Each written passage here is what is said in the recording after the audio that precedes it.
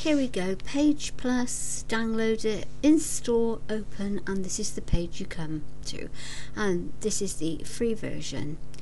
I've shown here with my cursor download new designs. There are 2 packages available that you could add to the program. You could of course open any of those packages of installed designs and use the insert and the graphics, or you can go to create my own design, which is what we're going to do.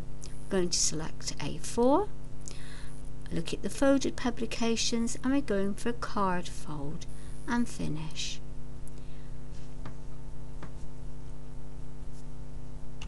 Okay, if you select master, which we will not be doing, but anything you create on your master will be replicated on your front, your inside and the back.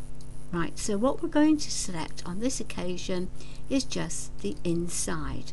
Here we have the inside left and the inside right, and the right is selected. So we're going to go for a text box, open that box up, going to look at any of the fonts that we want, but I'm going to select Times because it's easier on the eyes to watch on the video. Put the cursor in the box first, select the size, go for 24, select bold so we can all see it, and we'll go for centralizing, and in here I'm going to type Merry Christmas.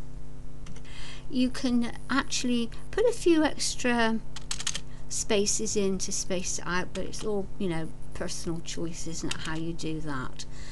If we select the left hand side, go to the left hand side now, again do the same thing. We can put another box in there, and in this box we could put any other information. For example, I rather like to put my name and address, so go through the same procedure again. Of course, you're not restricted to just putting an address on there. If you want to put anything in at all, you could, for example, put just a simple graphic there, or nothing, or add a theme from the front of your card. If you go back and you highlight the text, you right click, you select character from the text format, and then you can alter the colour, or you can alter the text again if you so choose. So, you know, here we could go, for example, to a Christmas green. There we go, and now we've got a green font colour.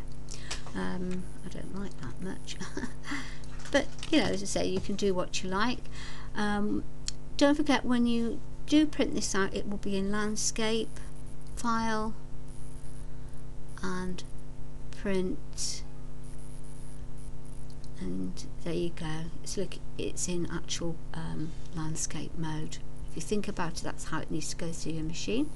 There we are. That's simple text boxes using Page Plus, free edition. Enjoy. Bye for now.